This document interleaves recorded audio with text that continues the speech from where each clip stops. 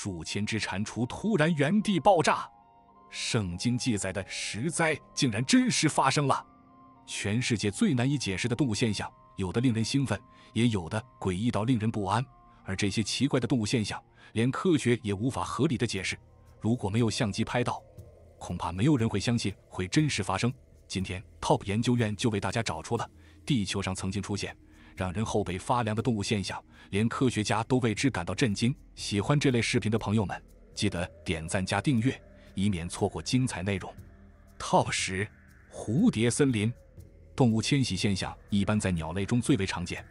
而帝王蝶就是昆虫迁徙的缔造者，这一点也不为过。它可是地球上17000种蝴蝶中唯一具有迁徙习性的蝴蝶。每年的8月初，帝王蝶都会进行一次声势浩大的冬季大迁徙，约有6000万到1亿只帝王蝶会加入这场长达4828公里的迁徙之旅。迁徙的蝴蝶数量和距离都十分惊人。更值得一提的是，这场迁徙并不是由一代帝王蝶完成的，因为它们短暂的生命根本不足以完成如此长时间的旅途。这样的迁徙通常由3到4代蝴蝶接力完成，这种世代迁徙是非常罕见的。在到达目的地后，它们就会开始长达5个月的冬眠，期间帝王蝶会覆盖在树干和树枝上，远远望去，仿佛是大自然给树木换上了一件橘色的外套。每个集群都由上千只帝王蝶组成，冬眠的帝王蝶甚至会将树枝压弯，甚至压断，可见其数量之多。而那一个个干枯的树枝也被它们装点的别有一番味道。到底是什么在给它们引路？有人说是地磁场，有人说是太阳光，但具体原因依旧未知。Top 9：百万只红蟹搁浅。成千上万的红色螃蟹冲到了加利福尼亚州、南加州的海岸和各沙滩上，把南加州海岸渲染的一片火红，相当壮观。对当地人来说，这种生物入侵简直是一种灾难。它们的尺寸大约在 2.5 到 7.6 厘米大小，立即成群涌向海滩。政府部门不得不在每个海滩雇佣大批人员，用大铁铲把它们装进垃圾桶运走，以便把海滩清理出来。事实上，这些看起来长得像小龙虾的生物并不是小龙虾，它们的学名叫做远洋红蟹或者金枪鱼蟹。从1950年开始，人们就时常发现，这些长得酷似熟透龙虾的家伙会时不时被大规模地冲上美国西海岸。数百万只集体搁浅的远洋红蟹不但吸引着公众的兴趣，更成为了众多其他物种的重要食物来源。但这天降龙虾宴的发生并没有固定的周期的规律，半个多世纪过去了，学者们仍没能完全搞清楚背后机制。尽管它们看起来比较美味，但科学家告诫人们不要吃这种螃蟹，因为这些野生的金枪鱼蟹可能摄入了有毒素的浮游物，而且它们并没有经过食品安全检验，如果吃到肚子里，后果相当可怕。Top 8：蛙鱼。天上降蛇就已经够恐怖的了，可你听说过蛙雨吗？蛙雨顾名思义，就是指天上降雨，并非雨。其发生原因一般是狂风把别处池塘中的水和青蛙一起卷入天空，然后飘到其他地区上空降落下来的。1954年7月12日，在英国伯明翰城内萨图纳库尔达菲尔德地区下了一场青蛙雨，数以万计的青蛙犹如雪花一样从天上铺天盖地落了下来，在地上活蹦乱跳。除此之外，地球上还发生过许多次蛙雨。世界上最著名的一次青蛙雨，要算英国新闻作家菲罗妮卡·布伯维尔斯亲眼看见的那次了。他在伦敦《星期日快报》上发表文章说，我家住在白金汉郡的一座小山上，我可很清楚，这天下午突然狂风大作，一些青蛙从天而降，霎时房前屋后到处都是青蛙，估计有几百乃至几千只，屋里很快地成了青蛙的世界。值得一提的是，所谓青蛙雨，圣经中记载的10大灾难，这10灾是用来惩罚古代埃及人的，其中排在第2的就是青蛙灾，即青蛙布满各地。所以作为一种惩罚方式，青蛙雨也具有赎罪的性质，只不过它是一种自然的惩罚方式，它不是由人来，而是由天来，那画面简直不敢想象。Top 7：蟾蜍自爆。虽然爆炸蟾蜍听起来像是科幻小说中才会出现的情节，但是这一现象最早出现在2005年，德国汉堡的一个平平凡凡的小池塘，摇身变成了蟾蜍的刑场，大约1000只蟾蜍以一种可怕的方式死去。目击者称，它们先是膨胀到正常大小的 3.5 倍，然后突然爆开，内脏散落在几米远的地方。对于自爆的原因众说纷纭，有的人认为是未知病毒感染引起的，有的人认为是因为小池塘感染了不明细菌，而事实证明这是一起大屠杀，而凶手是充满智慧的乌鸦。德国科学家再次检查了蟾蜍尸体后发现，其他内脏都在，只有肝脏离奇消失了。合情推测一下，这很可能被乌鸦吃掉了。聪明的乌鸦深知蟾蜍的皮肤是有毒的，而肝脏是唯一能吃的部分，而当时刚好是在蟾蜍的交配季节，蟾蜍们狂欢的舞会正热烈，不幸被乌鸦发现。蟾蜍为了自卫只能膨胀身体，但是它们毕竟只是一坨肉球，哪里经得起乌鸦尖利的喙？被乌鸦戳破后，它们膨胀的身体最终像气球一样发生了爆炸，于是就出现了开头的那一幕 Top 鲸鱼集体搁浅。在2022年10月前后，500头鲸鱼被神秘地冲到海滩上，并相继死去，让科学家们困惑不已。这些鲸鱼被发现搁浅在新西兰的查塔姆群岛，其中大部分已经死亡，而幸存者最后也只能被实施安乐死。查塔姆群岛与世隔绝，人烟稀少，总人口不到40人，而且这片水域鲨鱼数量非常多，使得对这些鲸鱼的施救工作变得相当困难。动物专家表示，以前也有类似的大规模搁浅事件，但平均也只有70到80头鲸鱼，其中领航鲸特别容易受到大规模搁浅的影响，这是由于它们用于导航的回声定位功能更容易受到船舶噪音污染的干扰。这些海洋动物为何一次又一次的搁浅，确实令人百思不得其解。一位动物专家认为，可能是由于鲸群导航错误，也有可能是它们跟随的领航鲸生病，或者迷失了方向，又或者是受到了惊吓，才导致这些鲸鱼慌不择路地冲到了浅水区。Top 5：两鸟迁徙。许多鸟类都有迁徙的习性，而欧洲两鸟迁徙所构造的景象，无疑是大自然最令人印象深刻的奇观。每年冬天，这群来自欧洲的两鸟都会飞往英国坎布里亚郡，它们在飞行旅途中仿佛巨型流体水银，时而升起又降下，时而聚拢又分离，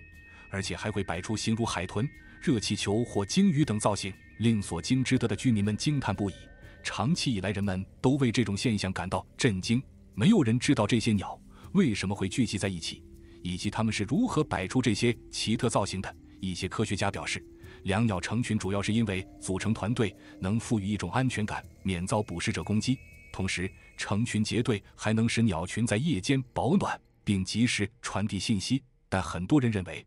这并不能解释它们同时做出反应，并迅速组成图案的奇异行为。有人猜想，鸟群中应该有负责指挥的头领存在，就像团队性极强的狼群一样，但这种说法目前还未得到证实。Top 4：超级蛇穴。在加拿大马尼托巴省纳西斯的野生管理区，每年春天都会出现一片被认为是世界最大的蛇海。这片纠缠在一起的蛇海由数千条红边袜带蛇组成，在经过漫长的冬眠后，这些蛇开始活跃了起来。纳西斯以北几公里的蛇穴就是它们的家。作为冷血动物的蛇类意外地喜欢这里的阴沟口。在古生代，这片区域被一层又一层厚厚的石灰岩覆盖，有着数千处裂缝、坑道和洞穴，缝隙中常年累月渗透的雨水使得表面的岩石逐渐崩裂，最终形成了你现在看到的非常适合冬眠的阴沟口，吸引了许多红边袜带蛇不顾路途遥远迁徙到此。然而毕竟阴沟口的数量有限，于是便形成了如今成千上万条蛇挤在一个阴沟口的景象。每年4月末5月初，雪融化的时候，雄性红边袜带蛇率先钻出它们居住的石灰岩，等待雌性的红边袜带蛇苏醒。然而当女主角最终出现的时候，男主角的确很难在这一大片意面般的海洋中发现它们。别担心，我们的男主角是懂 GPS 的，雄蛇可以通过雌性的性信息素定位雌蛇的所在，然后大量聚集在它身旁，形成一个大约有50条蛇的交尾球。这样的交尾球分布在树枝、草坪等各处。目前纳西斯野生管理区有4个活跃的蛇穴，每个蛇穴大约有 3.5 万条蛇，总共大约有25万条。这一奇特景象让纳西斯的蛇穴非常受欢迎，每年有很多来自世界各地的游客和科学家前来观看这独特的蛇海之景。但是对于害怕蛇的人来说，估计仅仅是看一眼图片就会头皮发麻。Top 3，蝗灾。这可能是动物灾难中最可怕的一种。蝗灾国内被认为是与旱灾、洪灾齐名的3大自然灾害，由此可见蝗灾的可怕。更可怕的是，蝗灾是世界性的灾变，并且源远流长。早在《诗经》中就有记载：去其明特，击其毛贼，无害我田至，田足有神，秉必炎火。从古至今，没人希望看到遮天蔽日的蝗虫，但是随着季节性降雨，有数十亿只年轻的沙漠蝗虫从索马里的繁殖的飞出来，寻找新鲜的植被。它们实在太能吃了，一旦它们降落在你的花园或者田地里，它们会把能吃的植物消灭得一干二净。这种毁灭性的蝗虫灾害对粮食安全构成了前所未有的威胁。联合国已宣布将应对蝗灾的援助金额从7600万美元提高到1.53亿美元，并表示需要在出现更大规模的蝗虫群前采取行动，可见人类对于蝗灾的重视程度。Top 2，结网的树。如果你发现一棵树上面挂满了蜘蛛网，甚至几乎要把整棵树包裹起来，请不要害怕，这并非外星怪物入侵，而是数百万蜘蛛躲避洪水时的杰作。2010年7月，巴基斯坦开伯尔普赫、图赫瓦省、信德省、旁遮普省以及俾路支省等地普降大雨，巨量的降雨猝不及防地引发了洪水。巴基斯坦超过1/5的地方都受到了洪水侵袭。这场洪水造成了大约2000人丧生，2000万人流离失所。面对这样的险情，聪明的蜘蛛把树木当成了避难所，它们在树叶之间织起了丝网，无数蜘蛛网将树枝紧紧包围。从远处看，每棵树都像被大网包裹着。民众表示，他们以前从未见过这样的怪树，虽然从外观上看十分可怕，但也给当地人的生活带来了意想不到的好处。原来一般来说，如果附近死水较多，蚊子会比较猖獗，而这些蜘蛛网扮演了灭蚊高手的角色，蚊虫数量的减少大大降低了当地人染上疟疾的风险。Top 1，气球海滩。如果在海滩上看到成堆被放了气的蓝色或者紫色气球，你可千万别以为这是什么前卫艺术，它们是著名的风之水手翻水母。这种生物一般漂浮在开放海域的表面，随着洋流顺风而行，利用坚硬的三角形风帆寻找食物。但最近几年，每风向改变，它们就被推到了海岸上，并最终在此丧命。2015年4月，约有11只类似水母的紫色水手被冲到了美国西海岸，带给当地人和科学家无数谜团。尽管这些水母十分漂亮，那些已干燥的风帆就像透明的薯片一样，但还是别碰它们为妙，因为它们的表面可能含有微量毒素，一旦触摸过后，揉搓眼睛或者是敏感皮肤，你就惨了。而且在加州，收集海洋生物需要得到许可，否则就是违法行为，朋友们千万要小心。好了，以上就是本期视频的所有内容，感谢您的收看，我们下期再见。大自然是世界上最厉害的画家，它不只能够创作出最迷人的景色，也能通过各种奇异现象来构成一个个绝伦之作。你见过波浪状的云吗？见过拔地而起的光柱吗？这个世界上存在着许多人类语言无法解释的现象，如果不是相机记录下，估计不会有人相信。这些神奇的现象对于人类来说，依然有很多用科学也无法解释。本期节目就为大家带来了世界上人类无法解释的现象。喜欢本频道的话，请不要忘记点赞并关注。话不多说，我们一起去看看吧。Top 10，波涛云。波涛云看起来如此恐怖，就像波涛汹涌的大海被倒过来一样，看起来电影中的世界末日的景象。虽然它看起来很可怕，但是它们并不意味着灾难性天气会接踵而至。相反的，如果周围没有风暴，它会很快消散。由于这种云出现的概率非常小，而且消散的速度很快，所以很少被科学家们研究。目前的一些少数的研究都是基于影像和猜测。Top 9，极光。极光是一种等离子体现象，主要发生在具有磁场的行星上的高纬度区域，而在地球上的极光带，即是经度上距离地磁极10度至20度，纬度宽约3度至6度的区域。当磁暴发生时，在较低的纬度也会出现极光。现代物理学对其产生原理有详细描述。地球上的极光是由于来自磁层和太阳风的带电高能粒子被地磁场导引带进地球大气层，并与高层大气热层中的原子碰撞造成的发光现象。极光不止在地球上出现，太阳系内的其他一些具有磁场的行星上也有极光。极光是天空中最神奇的现象之一，是在北极、南极等高纬度地区普遍形成的一种自然光显示。燃烧的太阳温度为1500万摄氏度，释放出所谓的太阳风。太阳风是从太阳表面逃逸到太空的粒子。太阳风需要40个小时才能到达地球，其结果就是极光的惊人展示。这种壮观的光不仅出现在地球上，也出现在我们太阳系的其他行星上。Top 8火龙卷。在凉爽的秋日夜晚，约上35好友去野外生个篝火，一切都刚刚好，但对喜欢玩火的人来说，他们渴望更热烈的火焰，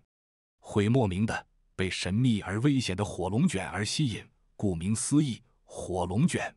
是裹挟着火的龙卷风，在发生地震或大型火灾时，由于地面温度变高，导致热气流上升，周围的冷空气则趁虚而入，上升气流与空气漩涡汇聚在一起，就会形成类似龙卷风一样的气旋。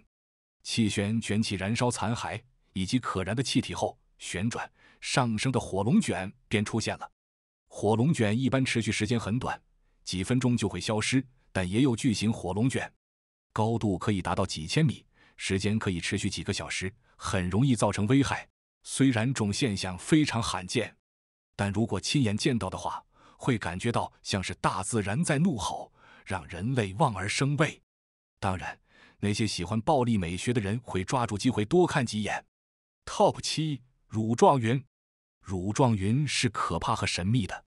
目前还没人知道它们是怎么形成的。气象学家威廉·克莱门特·雷于1894年首次描述了乳状云的形成。每一团乳状云都有一个带状的外观，悬挂在另一团云的底部。关于它们是如何形成的，有好几种理论，但从来没有一种理论能够合理的解释这种神秘的天空现象。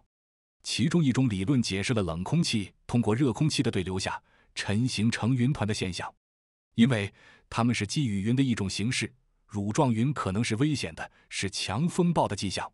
当乳状云出现在天空中时，飞行员总是被禁止起飞的。Top 6蓝眼泪。如果在合适的时间，你会在海边看到一种神奇的现象，在平静的海面中竟然会泛起蓝光。这时如果你身边正好有对的人，你就可以告诉他，是爱的魔法。当然了，这种现象的发生是因为海洋内存在着两种常见的浮游生物，夜光藻和海洋。它们喜欢昼伏夜出，在受到海浪拍打或外界刺激时，会发出美丽的蓝光，把海洋渲染的犹如夜空般梦幻。而且蓝光还会随着海浪此起彼伏，就像大海流出的眼泪，因此也被人称作蓝眼泪。其实有不少海洋生物都会发光，原因也各不相同，有些会利用光来吸引猎物，让它们自动送上门；有些则是用来自保，通过变色来伪装自己。甚至还有一种生物生活在深海光线无法到达的地方，在它们搜索或捕猎的时候会发出光亮照亮海底，这样就能让自己处于背光状态，就能在隐身模式下发动攻击了。Top 5自然光柱。光柱是一种罕见而有趣的自然现象，只有在非常寒冷的夜里才有可能发生。当天气很冷，冰从高层落下时，会形成平板，形状就像是一些冰晶。冰晶反射的光几乎完全是垂直的，因此产生光柱效应。这种奇景多发生在寒冷地区冬夜，其形成是靠空气中大量冰晶、雪花的反射。冰晶呈六边形，灯光通过这些冰晶如镜面般反射到空中，人眼看到的就是一个个被向上反射的光柱虚像。光柱是世界上最神奇的天空现象之一，当它们出现的时候，你会看到各种颜色的光柱垂直于大地，甚是壮观。它是一种大气光学现象，是由云中许多微小冰晶反射的光形成的。大多数的光柱都是由于太阳光而产生的，所以它们被称为太阳柱或太阳柱。有极少数光柱的光源来自月球或任何其他地球光源。极端寒冷的天气下，光柱出现的概率最大。Top 4巨型水晶洞。水晶洞穴是在2000年被一对兄弟在开矿挖井的时候发现，它距离地面有300米，洞里面充满了巨型的石晶体，就像宝剑一样，所以也叫剑洞。最大的有11.4米，重达12吨，但是洞里非常的热，空气的温度可以达到58摄氏度，湿度可以达到90%以上。因为这些因素，洞穴很难开发。因为没有适当的保护，人一次最多只能忍受10分钟。曾经有人试图到洞里偷些水晶，但最后被窒息而死。这个洞穴也被永久关闭，并且灌满了水。希望等到以后科技更加进步的时候再来勘探。Top 3尘暴。当强风把干燥的地表上的尘土吹起卷入高空后形成的风暴，我们俗称的尘暴，如果碰到风力加大或者强对流天气，风暴会加得起更多的尘土，卷扬的也会更高，事后空气会变得更加污浊，能见度几乎为0，目之所及皆为漫天飞沙。想想都可怕。在过去的几十年间，尘暴已成为最常见的自然灾害之一，严重的会导致沙漠迁移，掩埋农作物，中断交通，对人类的生活生产产生严重的影响。更重要的是，尘暴就和温室效应、森林锐减、厄尔尼诺现象一样，和人类活动密切相关。我们对自然资源的过度开发、森林的过量砍伐，是尘暴频发的主要原因。在灾难面前，没有人可以独善其身，趁一切还来得及，大家知道该怎么做了吧？ Top 2海洋蓝洞。都说人类对大海的认知只有10%，海底还有更神秘的世界等待着我们。在此之前，我们或许要先解开浮于表面的谜题。海洋蓝洞是一种罕见的地理现象，被科学家誉为地球给人类保存宇宙奥秘的最后遗产。在广袤的大海上会出现很明显的，不同于周边海水颜色的深蓝色圆形水域，它的下面是海底突然下沉而形成的海洋蓝洞。海洋蓝洞遍布在世界各个角落，经过科学家的勘测，已经证实世界上已知最深的海洋蓝洞为300米。但当他们潜入其中才发现，里面严重缺氧，是由于缺少水循环的原因所致。与此同时，科学家和潜水爱好者在很多蓝洞的底部都发现过远古化石的残骸，并在洞内水域的上层发现了多种海洋生物。那么，在些外表平静、内部神秘、含氧量几乎为0的蓝洞中，到底发生过又正在发生着未解之谜，都在等着人们去揭开。Top 1水下瀑布。水下的瀑布听起来是不是很不符合物理规律？但是在毛里求斯，你就是可以看到一个水下瀑布流淌在毛里求斯以及田园般的海滩和水晶般的清澈的海水闻名世界。之所以能看到水下，就是因为水面的平静和清澈。实际上能看到的并不是水流，而是水下白色的沙子随着洋流在滑动。由于水的折射，乘飞机到其正上方，看这个水下瀑布才是最清晰的。该岛坐落在水深部超过500英尺的海架上，而在海勒架的边缘却是一个深达2.5英里的悬崖。沙粒随着洋流循环，不断地坠入悬崖，形成了水下瀑布的奇特景观。以上就是本期节目的全部内容了。你还知道哪些自然界让人难以置信的发现吗？欢迎在下方评论补充。喜欢本期视频的话，请不要忘记点赞并关注，以免错过精彩视频。您的支持才是我最大的动力。我们下期节目不见不散。沙漠突然冒出一片雨海，草地下面究竟有什么东西？在一些奇幻的影视剧中，总能看到各种各样的奇幻景观。在没有看本期节目之前，你可能会认为它们只是由高科技制作出来的，但其实一些难以置信的奇特景象是真实存在的。大自然的神奇总能雕琢出令人惊叹的绝世作品，它们有些是美丽的，有些却令人毛骨悚然，还有的让你怀疑自己的眼睛。本期 Top 研究院就为大家带来了12个最难以置信的相机发现。喜欢这类视频的朋友们，不要忘记点击订阅，以免错过精彩视频。Top 12沙漠中的彩色池塘。在美国犹他州贫瘠的沙漠中，惊现各种彩色池塘，它们整齐有序排列着，大小不一的形状，美得像一幅画。据了解，这些沙漠中的彩色池塘是由美国最大的氯化钾生产商制造的，这些池塘被用于钾肥蒸发，但无意中却创造了一处奇观。从2007年开始，一位摄影艺术家航拍了这些色彩斑斓的钾盐池，他上传的视频吸引了许多网友点赞。而更惊人的画面来自美国国际空间站上的一名宇航员，他在犹他州摩崖市上空拍摄了一张美丽的照片，在几乎寸草不生的沙漠地区，大大小小且色彩缤纷的池塘与褐棕色沙漠戈壁滩形成抽象画般的景观，让人感觉仿佛置身于地球外的世界，连外星人看到都得琢磨一下。Top 11，红沙漠死亡谷。死亡谷是苏斯斯黎红沙漠的奇观异景之一，在近900年的时间里，这里寸草不生，也没有任何生命迹象。科学家们曾解释说，大概1000年以前，这里遭遇严重旱灾，沙丘移动到了这片砂岩，阻断了河流进入死亡谷的必经之路，地下水被消耗一空，树根失去了维系生命的条件。更糟糕的是，这里常见的降雨也不复存在，树木慢慢死去，然后变干，毒辣的阳光将其烤焦，使它们的外表变黑，沙丘变成橙红色，看起来像生锈了一样。这里的每一棵枯木上都没有叶子，在皲裂的土地上扎根，几百年的存在让它们形态各异。背后是绵延不断的沙丘，再抬头看去则是碧蓝的天空。这里只有蓝橙白黑4种颜色，无论哪个角度都是曲线和色彩的重叠，干净的像一幅油画，随手拍就是一幅自然艺术。前往死亡谷的路上并不容易，但如果你愿意忍受酷热的天气，这里绝对值得一来。Top 10，草坪水泡。你见过像这样的东西吗？很多人将其称为草坪水泡。2017年，宾夕法尼亚州的一位网友就发现自家草坪莫名其妙鼓起来一块，踩上去还十分有弹性。本着探寻真理的目的，他打算拿起棍子在草坪上开个洞，看看这块草坪下面到底藏了些什么。结果戳开后，草坪直接喷出了一股股泥浆。草坪水泡最常见的原因就是水被困在了草坪下方的塑料布中，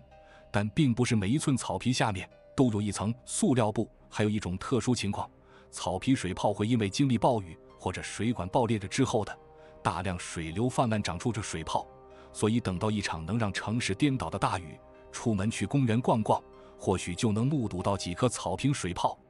Top 9，纳特龙湖。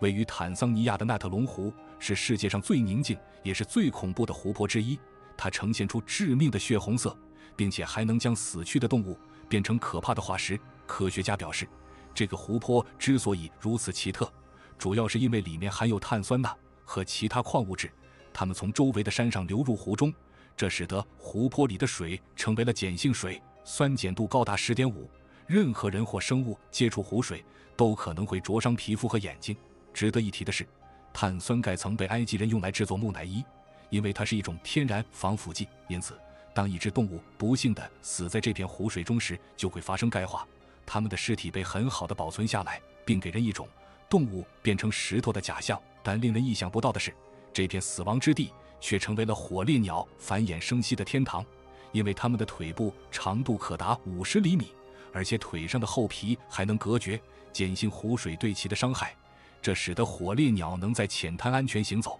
但它们的天敌却不行。Top 8，阿里塔圆锥。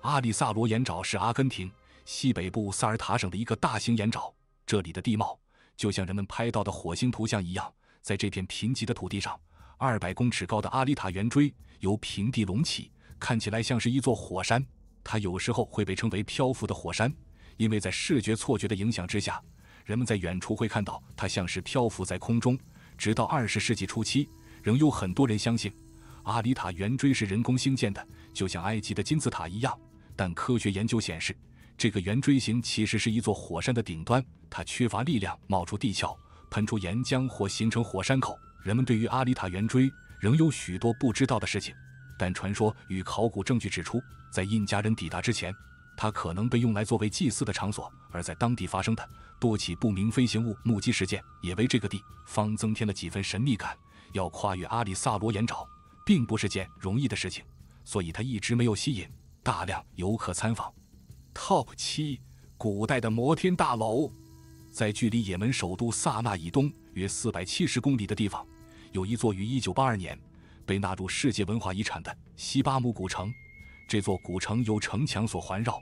其中有500多座高层建筑矗立在一片无垠的沙漠之中，就好像海市蜃楼一样。古城中的建筑多数为4-8层，是地球上已知最早具有垂直规划的城市，同时还被誉为沙漠中的曼哈顿。也许在如今的我们眼里看来，这样的高度并没有什么值得惊讶的，但你要知道，它从公元3世纪便开始建设，那个时候并没有钢筋混凝土一样的建筑材料，古人们只用泥土、干草和水混合制成的泥砖，就修起了一座座高楼大厦，并且在这块洪水泛滥的洼地中长存了近18个世纪。直到今天，这些高楼大厦仍然屹立不倒，这让人们不得不感叹古阿拉伯人的建造才华以及这里曾经拥有的繁华景象。Top 6，非洲威尼斯。这里是有着非洲威尼斯之称的水上村庄马可可，也是世界上最大的水上贫民窟。它位于尼日利亚最大的城市拉克斯边缘地域。这是一片水乡，河岔纵横，但水却是浓稠浑浊的灰黑色，散发着令人难以忍受的恶臭。水上是搭起来的高脚楼棚屋，一座紧挨着一座，有的木头都已经断裂，有的干脆只用木头做出一个框架，用塑料布胡乱围上。就算是一个棚，密密麻麻的破旧棚屋挤在一条污水河上，无数营养不良、饥饿消瘦的流民在这里艰难求生，与大都市拉克斯的繁华气象形成极致对比，显得格格不入。一些记者经常会来此处做一些报道，当地居民对举着摄像机的人都有点心理防备，因为这些人来拍各种照片，然后再把这些照片和故事卖给相关机构挣钱。但马可可的居民却从来没有因此受益，相反，这些摄影师的照片放出去以后，尼日利亚的政府官员会感到十分的尴尬。Top 5，白色天堂沙滩。在澳洲绵延6万公里的海岸线上，散落分布着11761个大小海滩，但即便有如此多的海滩，海姆斯沙滩依然成为了澳洲人眼里最特别的一个沙滩。2004年，海姆斯沙滩被吉尼斯世界纪录评为世界最美丽的白沙滩。在西方人眼中，由于海姆斯沙滩洁白无瑕的像上帝伊甸园里才有的景象，所以它也有伊甸园沙滩的称号。海姆斯沙滩白到什么程度？在太阳的照射下，不戴墨镜1秒都无法直视沙滩。而据科学测算，在一天中相同的时刻，海姆斯沙滩的紫外线辐射量是其他沙滩的1.4至1.7倍。如不采取防护措施，人体皮肤会在半小时内被迅速灼伤。一眼望不到头的无尽沙滩，让你仿佛置身纯白世界。你可以带上纱巾，带些零食，在这片世界最白的沙滩上休息，坐拥无敌的蓝色海景，享受一个悠闲的假日。Top 4，红河哈尼梯田。地球上的板块运动在中国西南地区造就了神奇的横断山脉，而滇南原阳带的哈尼人则根据哀牢山独特的地形，创造了人类农耕史上举世瞩目的奇观——哈尼梯田。梯田这一景象在中国并不少见，很多种庄稼的地方都有梯田，但没有哪一处的梯田会比红河哈尼梯田更为壮观。平常我们所见的梯田不是灰色就是绿色，但在云南红河，在天空和自然的倒影下，哈尼梯田在不同季节甚至是不同时间段都会呈现出不一样的颜色，波光粼粼的，就像一幅幅油画的一样。这幅独特的景象被人们誉为伟大的大地雕刻，每一道曲线，每一个田垄都是独立的风景，连绵起伏却又彼此连接贯通，堪比世间任何一幅画作。如果不是亲眼见到，你根本不敢相信这种景象真实存在。Top 3，马萨达城堡。马萨达堡伫立在一座高耸入云的山丘上，俯瞰着死海西岸附近的一个夹角，它是全犹太地最为坚固的堡垒之一。公元70年，耶路撒冷落入罗马人之手后，马萨达仍坚持了3年。数百名犹太奋锐党人相信马萨达永远不会陷落，然而罗马军团只用几个月就建造了一座400英尺高的斜坡，并且攻破了原本难以穿越的围墙。在罗马人最后一次袭击的前夜，奋锐党人领袖发表了慷慨激昂的讲话，强调绝不能屈从罗马人的奴役，宁可作为自由人死去。他说服了所有人。当罗马军团攻入要塞时，没有找到任何战士，只剩下2个妇人和5个小孩还活着。罗马军团的士兵并没有感到胜利的喜悦，反而肃然起敬。尽管近年来许多杰出的学者都对这里发生的故事表示怀疑，他们认为很多地方都有夸大嫌疑，但马萨达永不再陷落的口号仍旧成为了现代以色列军队的座右铭之一。Top 2，爱琴海滩。墨西哥马列塔群岛的一处海滩是世界上最神奇的海滩之一，它既不能从海上被看到，也不能通过陆路抵达。人们戏称这是一个把自己藏起来的海滩。如果你想登上这处海滩，